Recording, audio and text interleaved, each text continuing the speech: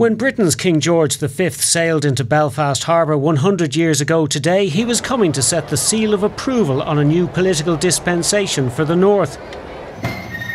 Unionists had been fighting against a Home Rule Parliament in Dublin for more than a decade. Now they had their own Parliament for 6 of Ulster's 9 counties.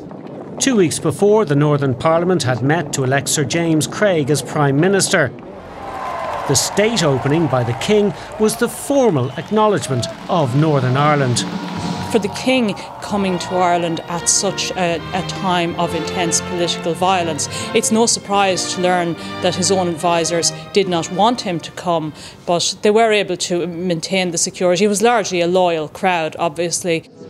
Inside City Hall, the King spoke to a glittering audience and called for an end to the War of Independence which continued to rage in the rest of Ireland. I pray that my coming to Ireland today may prove to be the first step towards an end of strife amongst her people. I appeal to all Irishmen to pause, to stretch out the hand of forbearance and conciliation, to forgive and to forget, and to join in making for the land which they love a new era of peace, contentment and goodwill. His real audience was the Sinn Féin leaders in the south, and that he was encouraging them to come to the peace table sooner rather than later. Within days, the British invited Eamon de Valera to talks and a truce was arranged, eventually leading to the treaty which ended the War of Independence and established the Irish Free State. But attempts to include Northern Ireland in the new state failed. Craig told British officials he would sit on Ulster like a rock. He had his Parliament and he had no intention of coming under Dublin's control.